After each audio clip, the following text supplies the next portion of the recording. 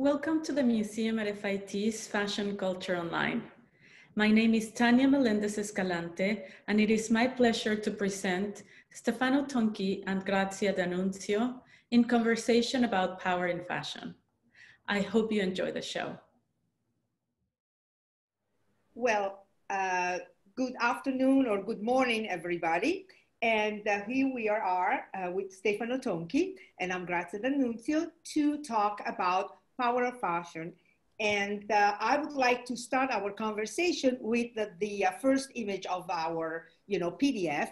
That is the one of Melania Trump last August, when she wore an Alexander McQueen, a green outfit by Alexander McQueen for her Republican conventional speech. And I think that all of us, when we saw this image, we immediately thought about the fact that it was the perfect image of the power of fashion. And by the way, she was wearing a copy of a military uniform. So this is my first question to you, Stefano. Could we talk about the power of fashion without talking about the power of uniform? Well, I think Melania was making a power statement with her McQueen green military jacket, using the power of fashion and the power of uniform. Both of them have a primary function that is to define identity, the real identity of people, or the kind of identity they want to project. In the case of Melania, I suppose she wants to project the image of a powerful woman, and for sure the wife of the most powerful man on the planet. So that's really the function of uniform and somehow of fashion too. Also, I think that fashion and the uniform also share the idea of define someone's place in a community with a very strict hierarchical order. Do you agree? Yes, I totally agree. The uniform have been, from the antiquity, the way, to identify yourself, to identify your friends, and identify your enemies.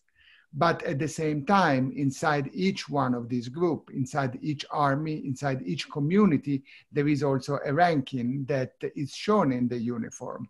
So little details, the shape of a jacket, or the buttons on a jacket, or the colors on the epaulets, would kind of also define the position of a member of a member of the same army. It happens something very similar in fashion, because clearly, even if you are following the same trend and, kind of visually you may have in your hand the same Louis Vuitton bag, one may come from the store and one may come from a street vendor, or, your coat may have a similar shape of the one that is in the windows at Prada, but actually comes from Zara or H&M. So there is a set of values that I think uniform and fashion somehow share. And, primarily really like this idea of identifying you as part of a tribe and making you different from everybody else. Let's move to the picture number 2. And that this is a book that you curated along with Francesco Bonami and Maria Luisa Frisa, and that was the book that accompanied that was linked to the exhibition aptly titled Uniform, Order and Disorder, that you co-curated in 2001, and it came to New York's MoMA's PS1. So it was a groundbreaking exhibition. And I would like you to recall a little bit the idea behind putting together a show like that. Yeah, that was almost 20 years ago. And It was a very special exhibition, not because it was the first on uniforms. I mean, I think there have been beautiful exhibition on uniform all over the world. So it was not an historical or costume institute kind of exhibition. It was really centered and focused on the meaning of uniform in contemporary culture, in contemporary society. So it was in that sense a multimedia exhibition, was a place where we had the real uniforms and people could wear them actually in the exhibition, because they came from different kind of Italian army kind of surplus and play roles somehow. So it was in that sense an experiential exhibition, at least the way it was conceived in Florence. But these uniforms were also shown with clothes by designers that were inspired by those military uniforms. And also we put all of that in the context of a lot of great images created by, you know, artists, photographers, and cinematographers. I mean, there is an incredible history of images from movies. I mean, there is not one actor or one actress that in one moment in their career have not been in military uniforms. So can you tell us when and why fashion did appropriate military uniforms, transforming them in civil outfits? Well, there has been like a kind of a great kind of exchange of clothes from the military wardrobe to the civilian wardrobe. Sometimes, I mean, it went the other way. Something civilian became something military. We will see that more specifically when we talk about coats and trench coats in particular. But the specific, in the specific, I think military uniform became a form of civilian clothing when the military uniform were mass produced. That happened, you know, in the middle of the 19th century with the Industrial Revolution. There were enough fabrics, and also the government, the different nation had the needs to feed and dress huge armies. When the war was over, these clothes kind of were there for other uses, so they end up in the civilian wardrobe, because there were clothes that had an incredible kind of quality and incredible functionality, and something that was always very attractive to designers and civilian alike. Fashion in particular fell in love with a lot of these items because they were kind of almost like perfect expression of the history of clothing. Okay, Stefano and I decided to focus our conversation on women's wear only. And in this field, the first iconic outfit which moved from a military context into a civil one is definitely the trench coat, as you mentioned that before. So we can actually move to the next picture. Can we briefly recap the history of this outfit? I think the trench coat or the raincoat, more before it became a trench coat, it is a real interesting case study from the research that I did for the book and from what we know. It was actually a civilian garment created by Burberry for the shepherds, something, you know, very protective for people living in the outdoors. So it had to be something that would protect from the rain and the cold in the most remote part of England, where the weather was not very friendly. It was a kind of garment that became very popular with soldiers in the First World War, and became was adopted by the British Army and became known as the trench coat because was used in the trenches where the British soldiers were fighting the Germans in France. after the war, this coat, now known as the trench coat, was adopted by civilians, women in particular too. I mean, it became like a little bit this garment with a lot of history and symbolic meaning, you know, a little bit like the uniform of spies, the uniform of intellectual. And also, I think after the Second World War, really like almost like took like this kind of transgressive meaning when worn by a woman.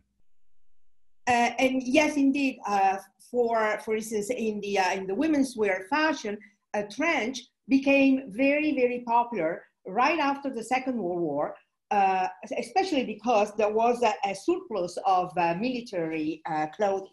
And trench, you mentioned Hollywood, and well, trench was quite popular also in the female story, the Hollywood female stars. And for instance, and it was ubiquitous because it, you know, it was worn by a femme fatale like Marlene Dietrich, or a, you know, bombshell like Marilyn Monroe, not to mention the, you know, the glamorous style of them all, that was Audrey Hepburn. And I think that we all have in our hearts the last scene of Breakfast at Tiffany, where Audrey Hepburn kisses John Pepper in a lovely trench coat. And I think that the designers also in the past 40 years constantly reinterpreted the trench coat. And well, I think, for instance, of Burberry. Here we have a Burberry picture, a very recent Burberry picture, and a Burberry trench coat is a staple in every Burberry collection. And then I think of Yves Saint Laurent, that in 1970 gave us a very chic and sensual version of the trench coat, while he designed a sexier version of that, a vinyl black trench coat that was worn by his lovely friend Catherine Deneuve in Belle de Jour. And lately we have this Balenciaga spring 2020 trench coat that is oversized, bigger, you know, exaggerated, with these exaggerated shoulders. And it's interesting also to see that this trench coat was part of a collection, a very seminal collection dedicated to uniform. But I think that apart from the cargo, the trench coat, other military outfit, like let's go with the flying jacket, and we have a Ralph Lauren example, or a cargo pant, another example by Ralph Lauren, not to mention an accessory like the backpack, that is a military accessory, and we have an example by Prada, became staples in a women's wardrobe. Why that happened, Stefano? I think like a lot of these military clothes and military accessory have a quality that is quite unique. They have an incredible design quality. They are in some way, you know, kind of perfect garment, because in them there is the know-how of many, many generations, and so much also technical research. You know, there is a great functionality. Think about, you know, the backpack or the parka or the cargo pants, this idea of utility, a certain quality of the fabric, resistant. So there is all this kind of history that makes these garment, you know, the cargo pants, the flying jacket, the parka, almost like a super Uber items, Uber garments, that prototype of design. Also, on top of that functionality, there is also a rhetoric and symbolic meaning of each one of them that is also so fascinating for fashion designers. let's move to the next picture. And okay, let's analyze briefly that in contrast with functionalism, fashion and uniforms also boast a theatrical flair, a theatrical side. So uniform has a theatrical side that, of course, influence immediately fashion. And we have here a Celine example of the fall-winter 2019, followed by a Michael Kors of fall-winter 2020. But not only capes, also we have, for this theatrical size, the coats with epaulettes, a Bill Blass coat from 1967, the Balmain jacket with the decoration. So it's a part of this, theatrical size of uniform that fashion immediately appropriated. And also another example of Ralph Lauren. And also we have, as a last example, Jean-Paul Gaultier from fall 2009. So what do you think about this dichotomy, the functionality versus the theatrical, I think aspect of uniform? Yeah, I mean, the uniform always serves this has always had this dualism. On one side, the functionality, the technological aspect of the uniform that has been evolving more and more. And on the other side, the tradition, the need to impress that idea of theatrical aspect that the uniform kind of embody. I mean, let's don't forget, the Nazi uniforms were designed by costume designer.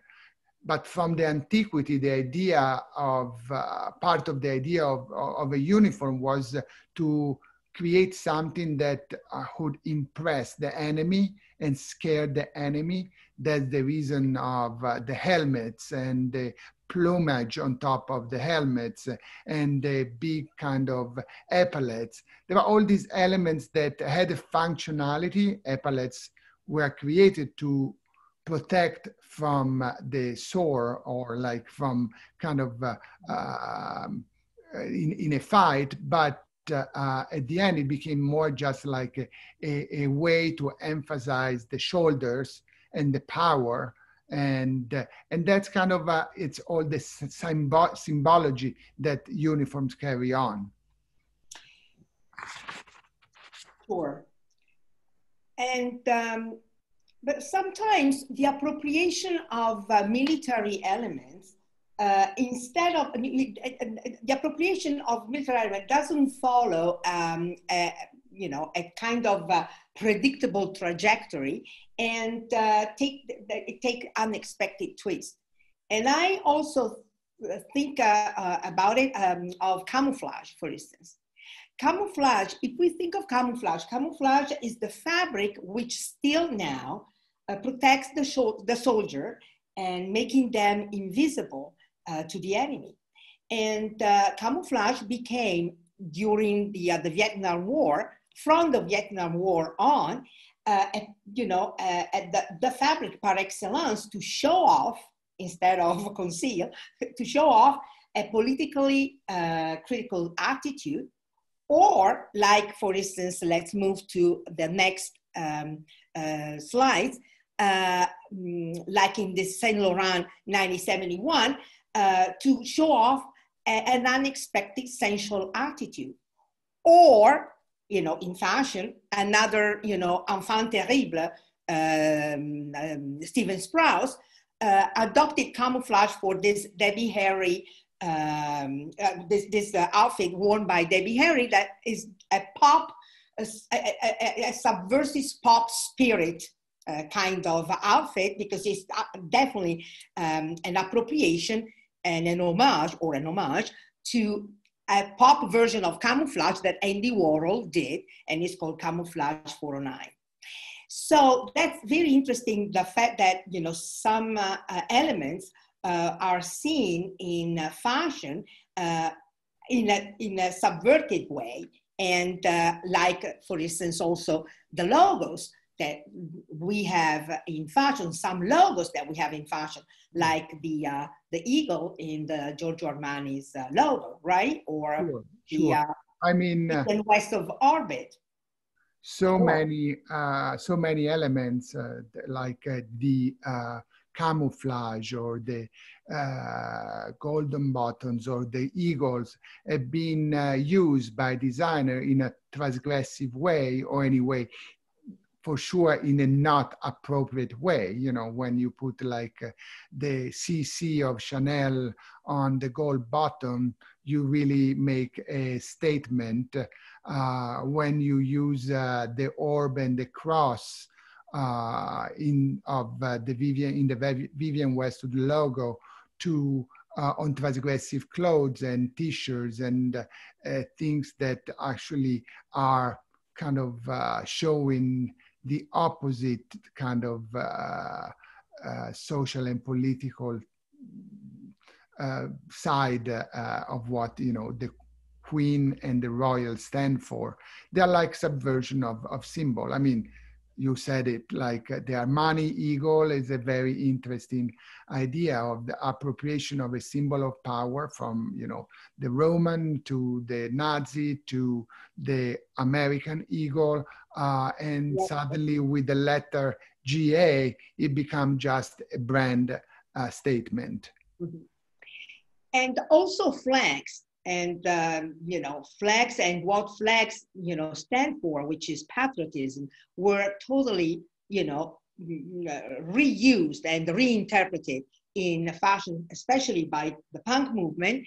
And the queen of punk, like, which is, I mean, who's Vivienne Westwood? And here there is a Union Jack distressed dress that Vivienne Westwood did in the 80s and the late 70s, early 80s. And Union Jack and also Alexander McQueen appropriated the American flag that he used as a boxer, and he had, you know, he saluted the audience after one of his show with his pants down, and we have actually a picture after that. But so it's interesting this going again in the next picture. We also have the famous Vivienne Westwood Martin McLaren T-shirt where the face of Queen Elizabeth is pierced by a safety pin, and so it was used in a very, I mean, the Queen, the portrait of the Queen was used in a very transgressive way. And so it also the symbolism of colors in uniforms, like red and black. No, sorry, red and blue, or olive and green, played an important role in uniforms and also in fashion when fashion appropriates them.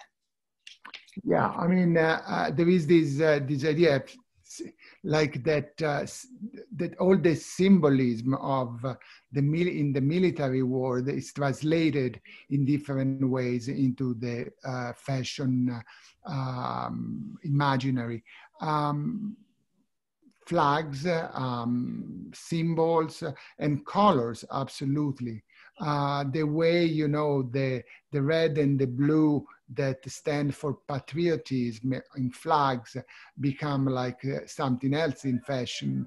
The fact that khaki and olive, that were colors created to kind of for protection or mimetize and make disappear, you know, the soldiers in the vegetation are used to show off. And then, you know, to define to black, that is this very controversial color. I mean, the color of fashion somehow. But, you know, in certain culture, it means mourning. In other, means just elegance. In many associate like the black with, especially when it's a black shirt or a black outfit, with the kind of fascist and Nazi iconography. But I don't think that fashion is pursuing any of these. It's giving to them actually a transgressive kind of, is using these colors in a transgressive way. Like when Miuccia Prada puts like men and women in black shirt, black nylon shirt, it is for sure an act of transgression and not of, I would say, patriotism or kind of endorsement. Oh, yeah, all the fascism and yes. Regime. And actually, we can show here the outfit, the infamous Prada outfit of Spring/Summer 1995 that, you know, Stefano was referred to earlier on. And okay, now we have talked about military uniform, and I would like you to analyze the most famous civil uniform, the men's suit, and how it became a staple of the women's wardrobe. So we're gonna start with Mademoiselle Chanel. This is a famous picture by Richard Avedon from the 60s, although we all know that Chanel started her revolution in the 20s. So Stefano. Well, the suit has not always been the uniform for men, but it became the uniform of men in the at the end of the 18th century and then 19th century, with the disappearing of all the decor of menswear and the new code of the suit, the dark suit. It was a statement for men, and it becomes such for women too, because it's about a uniform, something that is very useful, egalitarian, gives like a sense of protection. And that's what I think women kind of from Chanel on try to find in the men's suit. Chanel, I mean, I'm not a historic of fashion, but I think what she was seduced by in men's suit was that idea of comfort, of something that you can wear, the fabrics of menswear, something that you can move in. So she was looking for to put women in something comfortable. I mean, her kind of suit, her like jacket, her cardigan jacket in particular, I think they are part of a research of comfort and liberation of women from, you know, the from what they were wearing before. For by corset, yes, forever. For Saint Laurent and okay, designers that came in the 60s. Yeah, sorry, was, more like a part of a real kind of was part of the moment of women the movement for women rights. So they put like a woman in a men's suit in a certain way. So there was this kind of strong appropriation. You know, the famous tuxedo on a woman. And they also had like a certain kind of transgression in it that was very much part of Mr. Saint Laurent, I think, idea of putting a woman in men's clothes. Right. In fact, yes, I totally agree with you, because the Saint Laurent tuxedo was put without anything underneath on Betty Catrou. And Betty Catrou was very masculine, was actually the alter ego of Saint Laurent. And it was a very androgynous, I would say, better than masculine, very androgynous woman. And so that was the point. I mean, that is something I would say different from what Giorgio Armani did like a little bit later, when he created really like a suit for women. Really like what he did is not put women in a suit, but create a suit for women. That is a very different concept. I think the Armani woman looks for not transgression, but actually for uniformity. She wants to be, like the man, but in her own skin. So it's a completely different approach. And I think also the way Armani suits are built for women. They are not a man's suit on a woman. There is more, I would say, that aspect that Mademoiselle Chanel was looking for, that idea of functionality, of kind of comfort, almost like of creating a uniform to work and to be part of the new women power generation, empowering women in a different way. Yeah, he created the suit for the career woman, the woman who actually sit in a board of and on a board, and was exactly like a man, had powerful and interesting position in the business, also on the business side. I mean, it was a message very silent somehow, that was very much in the clothes, was not like a message of transgression in that sense, but it was more a message of power, but from the inside, not from the outside. And now we're going to jump to the picture number 32 and to the Moschino Stop the Fashion System. And actually, it's interesting what you just said, because sometimes also the message is not within the cloth, it's not a subliminal message, a whispered message, but is screams is on the cloth, and it screams loud. And Franco Moschino, our iconoclast designer, back in the 80s, was one of the few designers who actually used fashion as to claim powerful, ironical, and powerful messages like this one. Stop the Fashion System, that was printed on his ads and also on the t-shirt. And lately,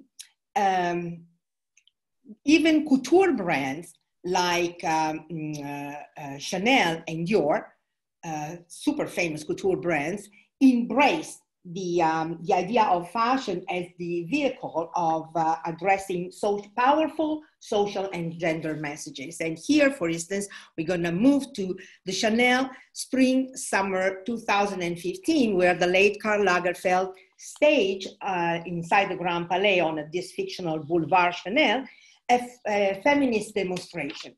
And in the finale, he also staged a protest with banners in French and English, and we can see some picture here and the next picture, and where you could read messages like "Make fashion not war," "Boys should get pregnant too," "Ladies first," and "He for she." And apart from Chanel, also Maria Grazia Curie's Dior, since the 2015, has put feminist above femininity. And we have actually a couple of pictures here of Curie's first show, actually Curie's show of 2017 and 2019. So do you think, Stefano, it is acceptable to address social and gender messages through clothes that cost hundreds, if not thousands of euros? It's just, a nice way to employ to get more free advertising and become another instant Twitter sensation. I think that clothes through the ages have always carried messages of social and social and political messages. Somehow they are a mirror of what happened in society, so they express those changes, especially messages of gender. I mean, gender equality, I think, is something that has been, I think, one of the missions, I would say, of fashion. But today we see that kind of printed on t-shirts and becoming really like more important sometimes than the design itself of the clothes. I think it is still very important to see these messages because they're necessary. As we see, like so many gender rights and racial rights that are in danger, and they need to be kind of supported. And I think many designers are feeling like empowered. They feel like they have a responsibility, so they're using that responsibility. So do I agree with a $500 T-shirt that says everybody should be everybody should be feminist? Maybe not with the T-shirt, but yes, with the message. You don't need to buy the T-shirt, but you can support the message. And the fact that that T-shirt is reproduced, the image of that T-shirt is reproduced all over the world on Instagram, on social media, on advertising campaign, I think it makes it like a very strong statement of the power that fashion and fashion designer have today in society. In the past 50 years, some designers were also able to infuse ethnic minority values in their creation.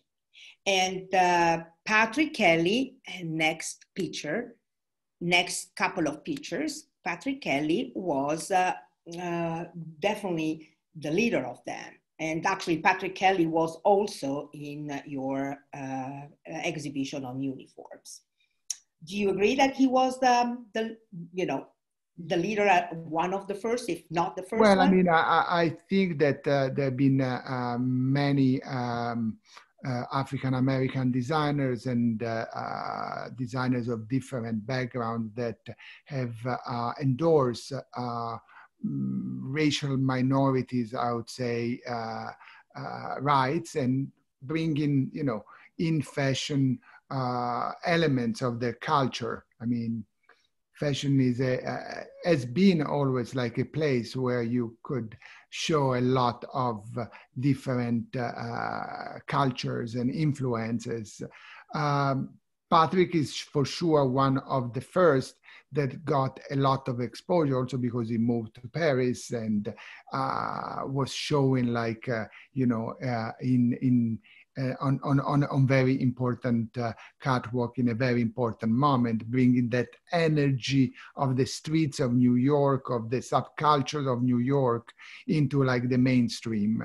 But, it's something that carries on. I mean, there are like designers that have been working on the African heritage and African history. Duro is one of them, Duro Olulu,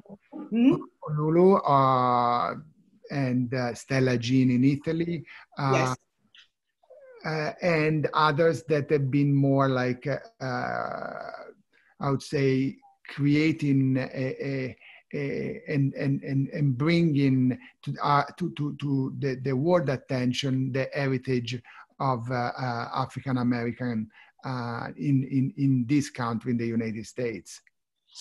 Okay, we're gonna move briefly to the picture number 40, and it's Stella Jean. Stella Jean is is very dear to me. She is, I don't know if she's popular. I think she's quite popular also in this country. She was born in Rome from an Haitian mother and a Roman father, and she's the first and the only Afro-Italian Afro-Italian designers to sit in our CFDA, nella nostra Camera della Moda, in Camera Nazionale della Moda. And Stella Jean is famous for her colorful printed fabric, like here, and we can actually scroll the other two pictures. Also for her multiculturalism that really is very deeply rooted in her collection. For instance, she went for one collection, she went to South America, and she fell in love with some specific outfits of a small community of Bolivia. And for the spring 2020 collection, she went even to Pakistan, and she spent 3 months or a long time, and she became friends of Pakistani women, in this small village. She became friends of these Pakistani women, and she convinced them to produce for her collection meters on meters of fabrics that were embroidery with this old and antique technique. So I really like the fact that, as she once claimed, métissage is the gateway to social development. So Stefano, I like Stella very much, but can you tell us, for instance, the difference between what Stella brings to the audience through her fashion that is different, for instance, from Pierre Moss or Duro? I mean, they all talk about some specific heritage, but I don't think that they are on the same path. They do something different. I think Stella, like Duro, are more working a part of a group of designers that are really going at the roots of African culture and bringing out a lot of technique and imaginary, and they really focus also on craftsmanship and creating recreating like old technique of prints, and a great research on really like the ethnic history of blackness. On the other side, I think a little bit like what Patrick Kelly started, but it's much more strong in the work of Kirby at Pierre Moss. It's really like a celebration of Black culture in America. Mm-hmm. And combining that with a real political activism. I mean, Pierre Moss' most famous, I would say, clothes carry a very clear message. In 2016, his first show, one of his first show had T-shirt that already put attention on the treatment of Blacks by the police. They have names. That was what those T-shirts were saying, referring to the people killed by the police in different moments of American history. Most recently, his T-shirt saying "Vote or Die," exist to resist. So his work is very much about activism and taking part in the change of the world. He believes in that. He kind of is saying that his generation wants to change the world, not just dress it. Mm-hmm. And now, again, back after Stella, back to Italy, again with Alessandro Michele.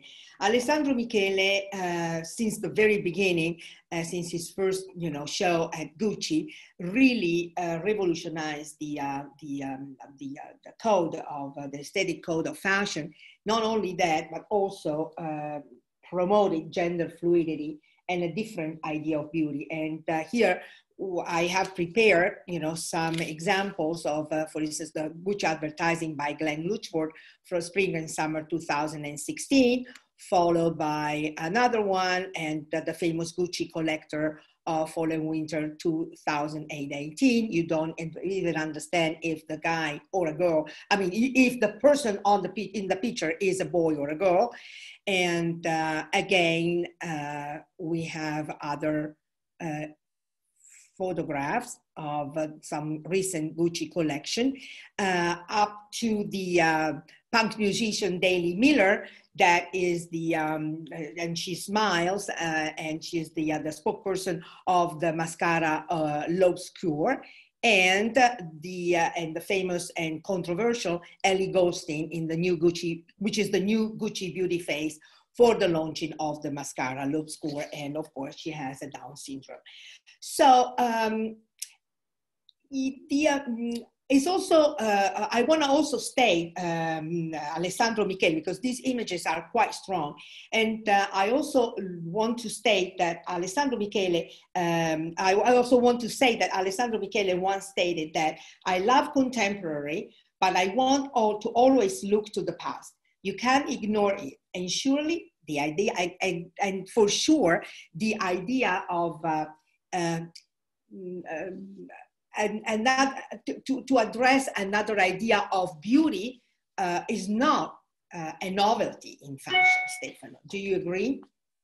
No, I mean, many designers before Alessandro has been dealing with taste and what beauty is, and proposing different version of it.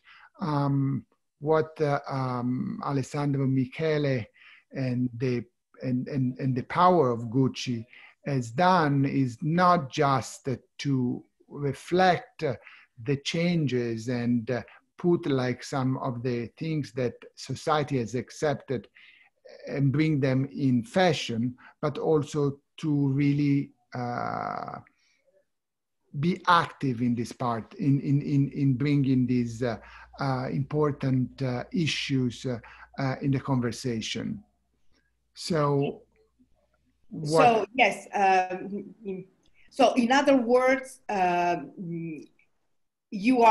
fashion is part of the, is really part of it, is part of this activism. I think what is different from the past is that you know, fashion has always mirrored society and the changes, and somehow reflected them, sometimes kind of pushed them. Now, fashion want to be an active part of change and push for this change in a much more, I would say, direct way. I mean, this is the work of, you know, Kimberly Jean Raymond, at Pierre Moss, of Alessandro Michele, and many other designers. It's not just about reflecting the reality, but really want to change it. And be part of this change. Okay, thank you very much, Stefano. Thank you all for listening to us, and goodbye. Thank you, a pleasure having you. And we are open to answer any questions if you have any. And thank you, Grazia, for your very well-informed introduction. Thank you, Stefano, for everything that you said. Thank you very much. Thank you all.